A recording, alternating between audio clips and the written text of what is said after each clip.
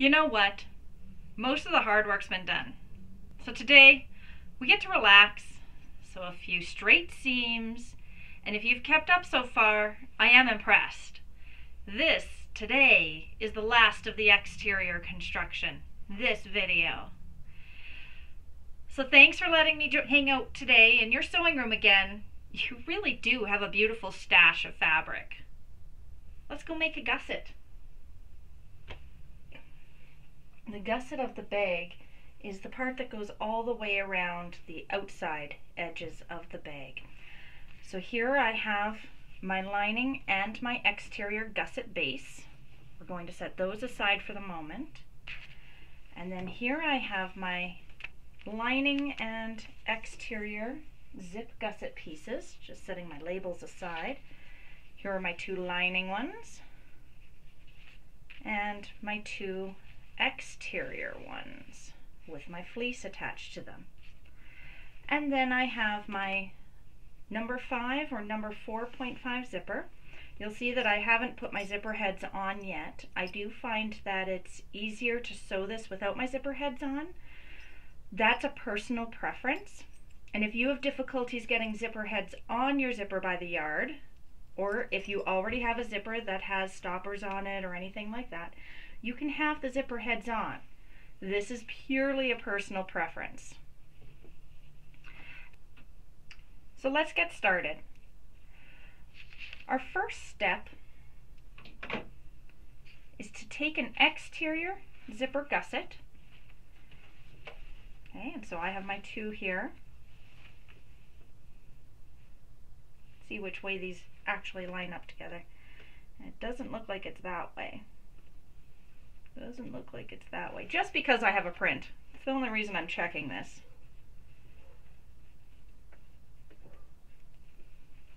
That way. Which means I'm going to put my zipper in between them.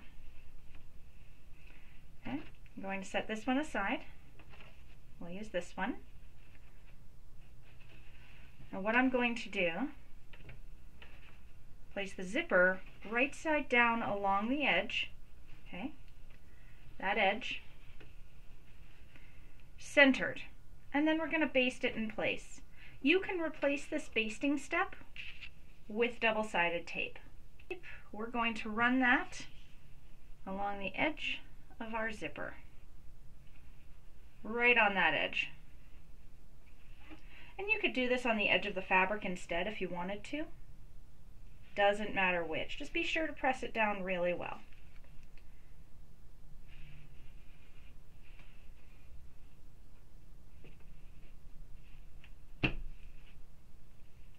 Okay. I'm going to peel that paper off the tape.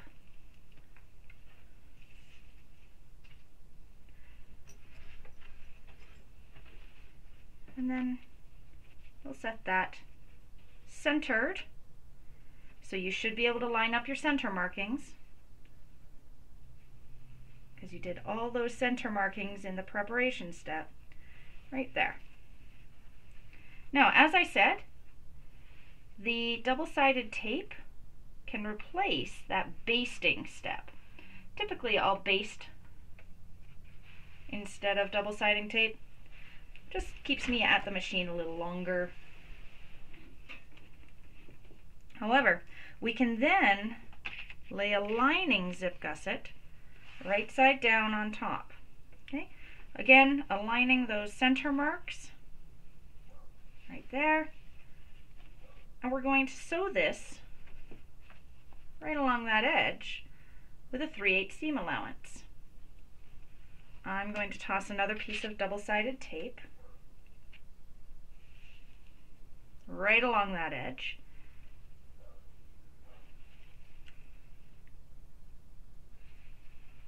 Pressing it into place all the way along it.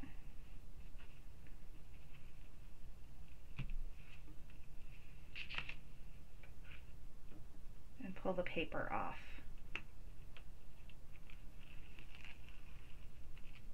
Oh, as you can see, my tape started coming off at that end. I didn't have it pressed down really well to the zipper, so I'll press that back down. Okay. center mark right there, and my center mark right there. We'll press that into place.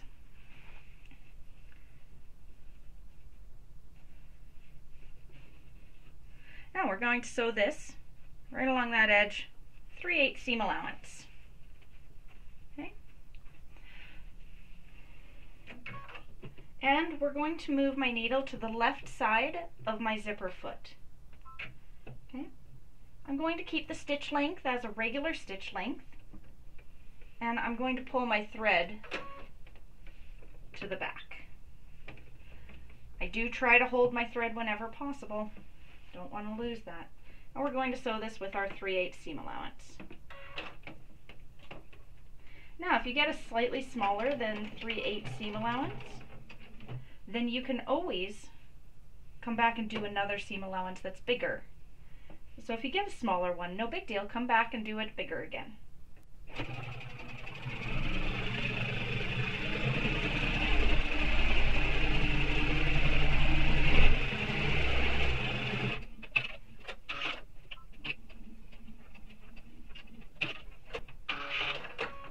Alright, so we've got our 3/8 seam allowance.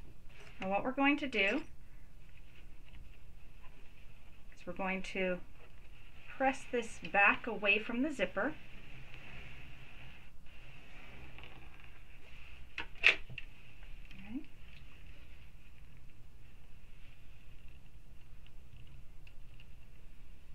Man, that white zipper with that white fabric really doesn't show you much, eh? Now I'm going to flip it over and press this back away from the zipper, which is pressing both fabrics away from the zipper so the fabrics are wrong sides together. Okay. And this is where you're going to see how well you kept your seam allowance, whether it's even all the way down or not. And I think I actually got a slightly light seam allowance, but as in closer to a 1/4 inch than a 3/8. But as long as I'm even on my seam allowances on both sides and it looks even on both sides, that's our priority.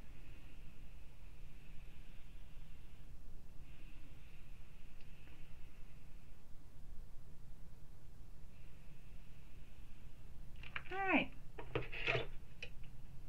We're then going to top stitch along the fabric here at a 1/8 seam allowance with a bigger stitch length.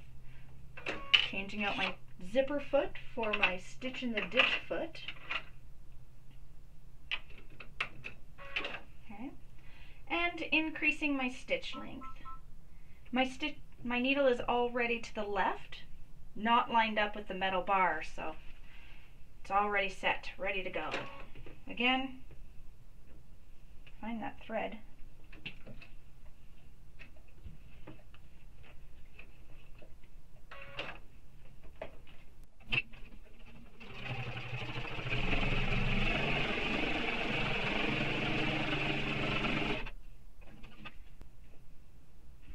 Now you can actually continue sewing all the way around the rest of these raw edges, basting the layers together. So I'm just leaving my needle down and turning. So the end.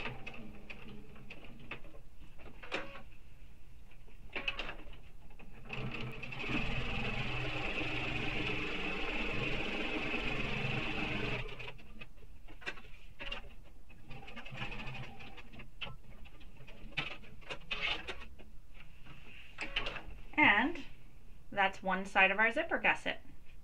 So we're going to repeat this with the other side of the zipper.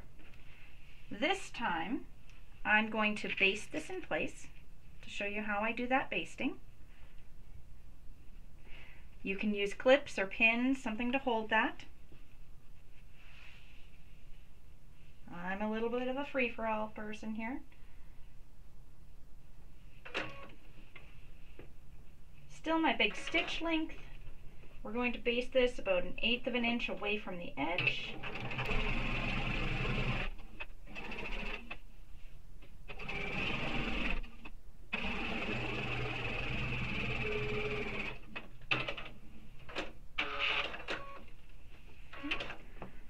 So that's basted in place. Then our lining, right side down on top, and a 3/8 seam allowance here. Back to my zipper foot. And don't forget to change your stitch length back to your standard stitch length for construction. There we go.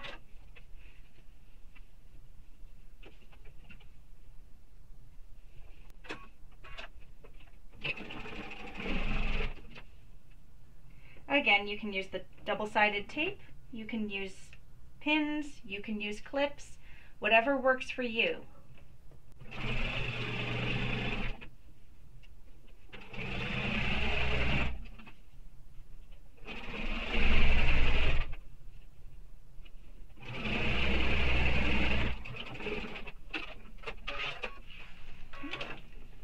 And again, I'm going to start with the lining and press that away from the zipper.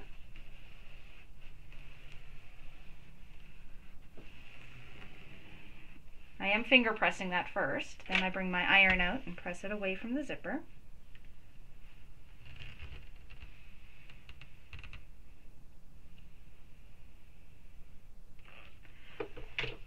And I flip it over and press the exterior away from the zipper, pressing my fabrics, both of them away from the zipper, so they're wrong sides together again, just like the other side. A good finger press, and then a good press with the iron.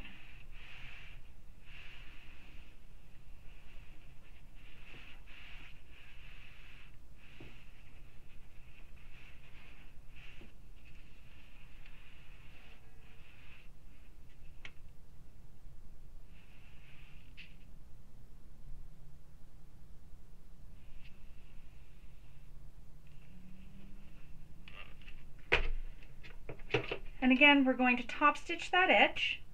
So I'm changing my stitch length to my 4 again. And we're going to be 1/8 of an inch from the edge. And I swapped over to my edge stitch foot, or my stitch in the ditch.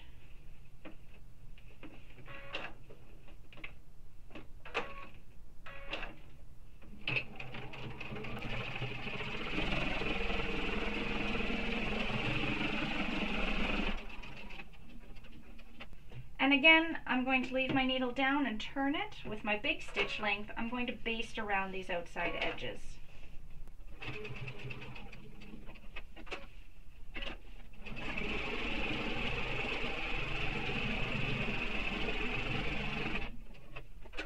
Whatever you do, if you have not put your zipper heads on yet, do not stitch across the ends of the zipper. We're going to need those.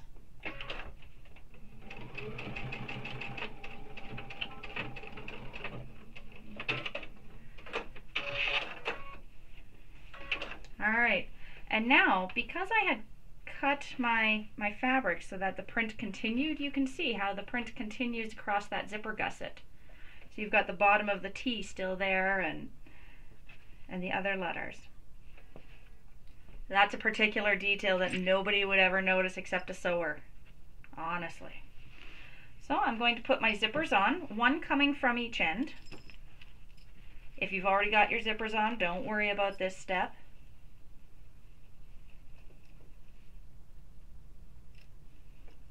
I just didn't put so many zippers together that it becomes second nature to me.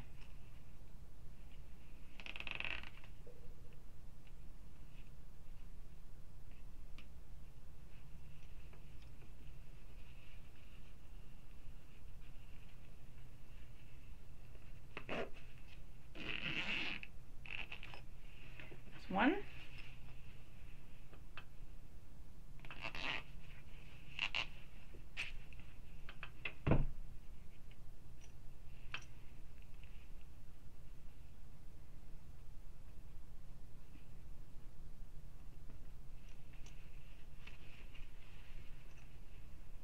And there's two. And we're lined up and ready to go. Okay. So then we are going to use our gusset base pieces.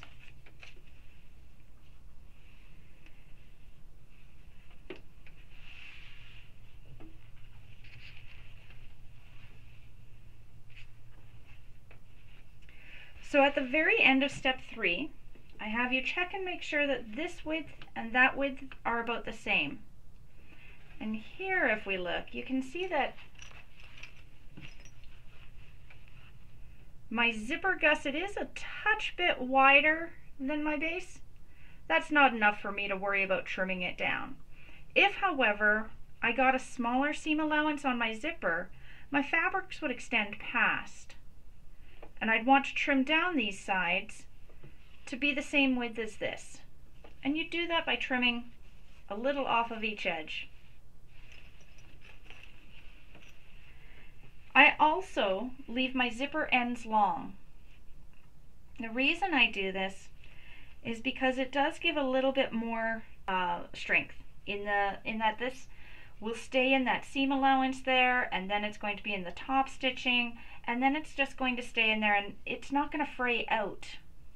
I've also melted the ends of my zipper just to ensure that it doesn't fray on me. Okay. So we're going to lay the lining base right side up, place my zipper gusset right side up on top, aligning my ends, and then place the exterior base. Again, I've got letters, so I'm going to make sure they're all going the same direction. Oh, I just flipped that. I want going the same direction. I'm going to place that right side down on top. And now I'm going to use my clips to hold these layers together.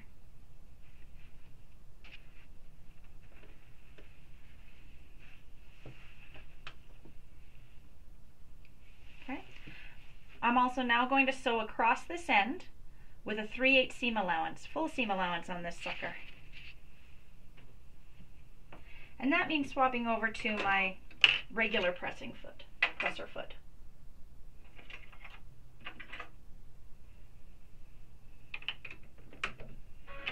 Also want to change my stitch length back to a regular stitch length. And you actually have a little bit of bulk here, so you may have difficulties getting your needle to start or your machine to start walking through this. So if I set this under here, one thing I can do is these presser feet with the little black button on them, the regular one, is actually a presser foot that allows you to level out the presser foot. If I put my foot down right now, you probably can't see this from there, but my foot is coming up at a steep angle. If, however, I press the front down and lift up the back, I can push that little button into play.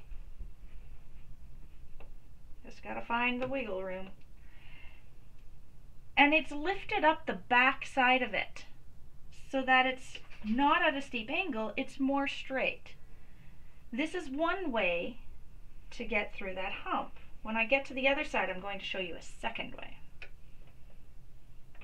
So I'm going to sew this with a 3/8 seam allowance.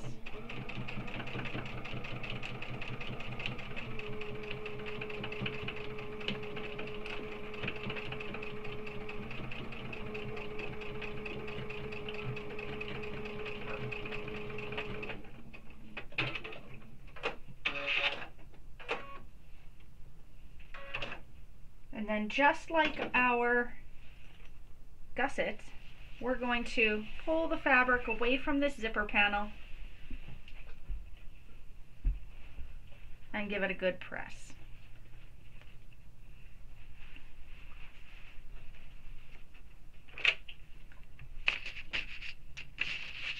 Keeping my instructions handy.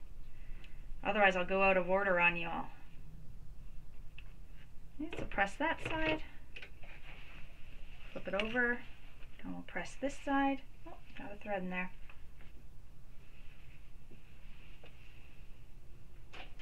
Trim her up.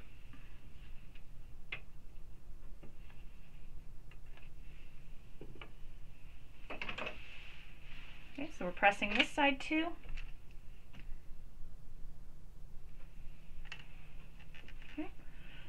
And then we're going to top stitch along this edge. So I'm actually flipping her out to my stitching the ditch foot. Increase my stitch length. And then again, I have that hump to climb up right at the beginning of stitching here. So this time I'm going to use what we call a hump jumper. This one has 3 pieces of plastic that are held together with what can only be called a rivet. And if I push 2 of them on top of each other, I get a big hump. If I use 1, I get a little hump. And every so often I've actually needed to use all 3 together at my industrial machine for a giant hump. Here, I'm just going to need 1. And similar to using the button on the regular foot, this is just going to keep my presser foot level.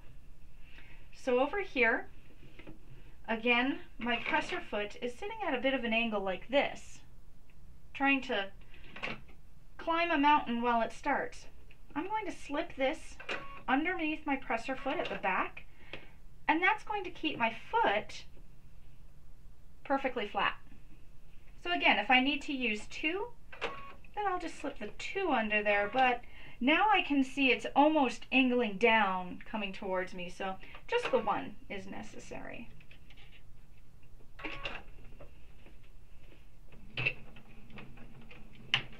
Oh, didn't get it long enough. There we go.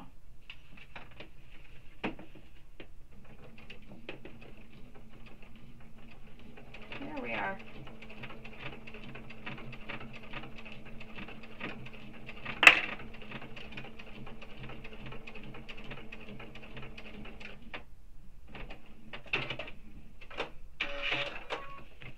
There we are. Nicely top stitched. So now we're going to repeat that for the other end of the base and the other end of the zipper gusset. So we start with the end of the lining base. Okay, so this is the right side of the lining base. It needs to line up with the right side of the zipper gusset, right here. So we're going to line those 2 up nicely. Okay, throw a clip in there and hold her in place. Then we're going to bring the right side of the base up and over our zipper gusset, smooshing things out of the way and lining up that same edge. Okay? Now the important thing is that nothing's twisted. Okay? If you have something twisted, you might end up with a really funky gusset. And we don't want funky gussets. We want things that are nice and straight and flat. So we're going to clip all those layers just like last time.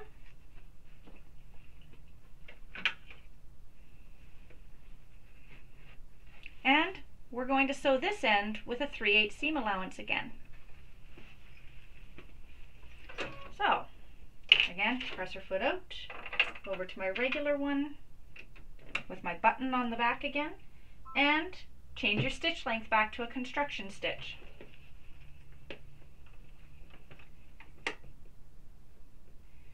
Now, push my button in, get my foot level, and we're going to sew this with my proper seam allowance.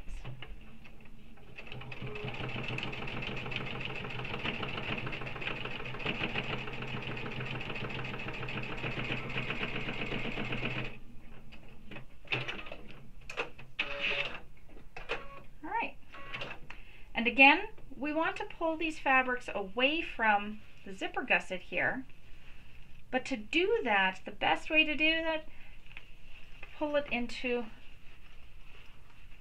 your full circle zipper gusset. Voila! So now take a second and press that base away from the zipper gusset. Don't press your hand, that just burns. Okay.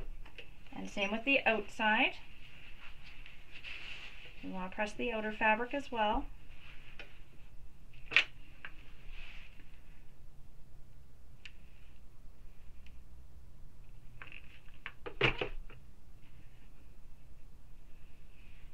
And this time, we're going to finish that basting stitch all the way around the rest of the base as well.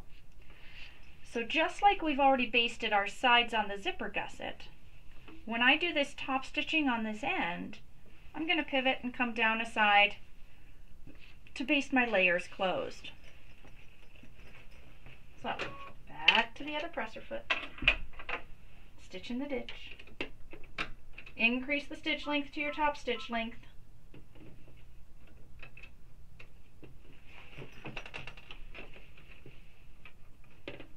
and you might want that hump jumper here.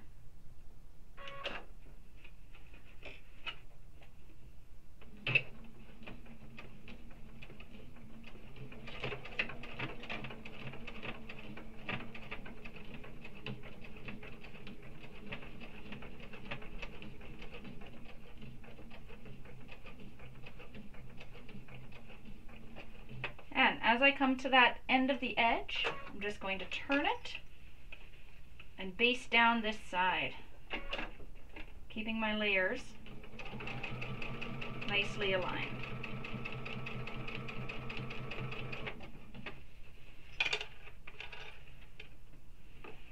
And you'll see that your center marks on your lining and your exterior should line up as you come across them.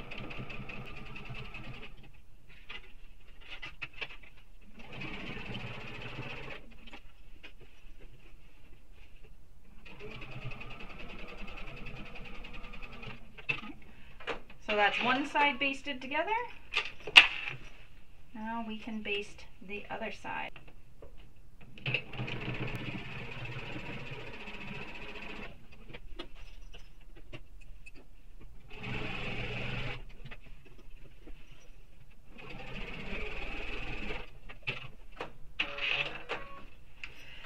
And there we have a completed zipper gusset.